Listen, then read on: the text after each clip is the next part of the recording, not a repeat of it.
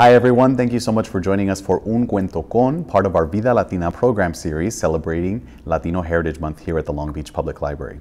Today, Alejandra Albarrán Moses, who is Long Beach's Early Childhood Education Coordinator, is going to read Isabel and Her Colores Go to School by Alexandra Alessandri. Let's see what this book is all about. Hay que ver de qué se trata este libro. Hi everyone, I'm Alejandra Albarrán Moses and I'm excited to partner with the library to read Isabel and Her Colores Go to School. It's written by Alexandra Alessandri and illustrated by Courtney Dawson. Let's go.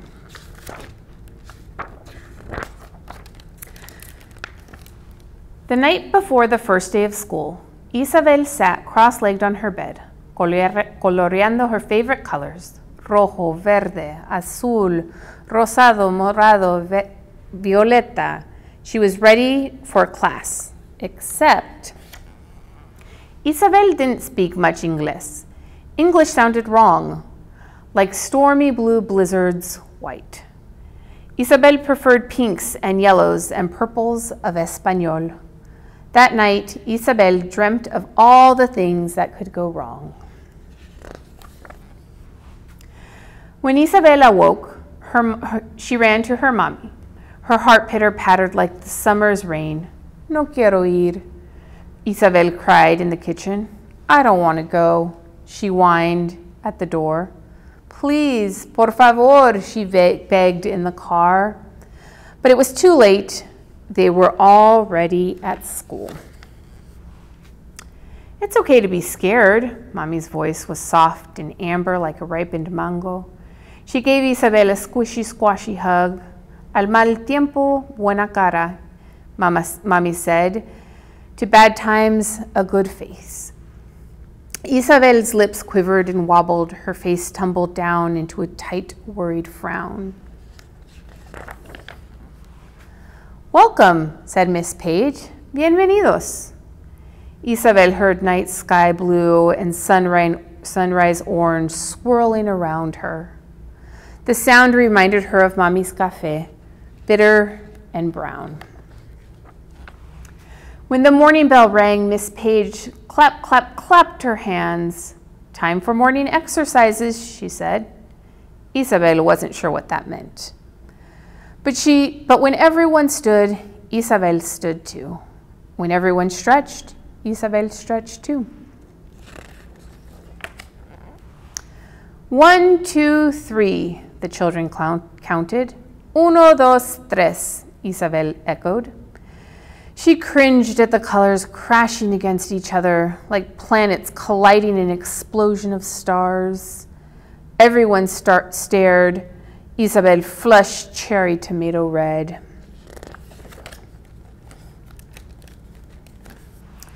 After morning exercises, Miss Page wrote on the board, "Story time."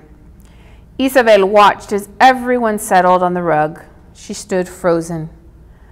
There was no room for her. She felt small and lost as a colibri without its flowers. You can sit here, a girl said from the front.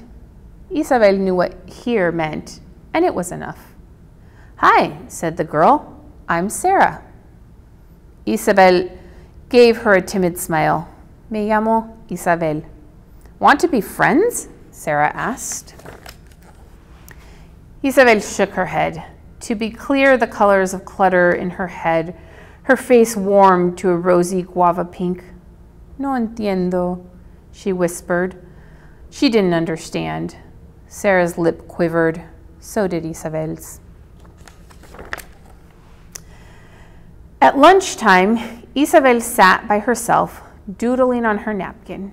She drew corazones and caritas, culebras and caritos. Then she stopped. Even her crayons couldn't make her happy. School was no fun at all. She tried to keep the tears in. She really did, but they dribbled down her cheeks. Back in class, Miss Page sang, "It's coloring time." Isabel sat up straighter. Coloring sounded much like colorear.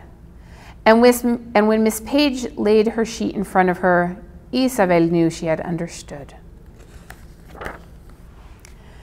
She drew and colored and painted. She used reds and greens and blues, pinks and purples and violets. She remembered what Mommy said, al mal tiempo, buena cara. Isabel drew the best two faces she could. When she was done, she held her paper up to Sarah. Amigas, Isabel said, pointing first at one image and then at the other.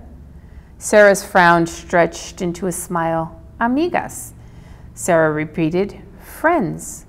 Sí, friends, giggled Isabel. Sarah giggled too.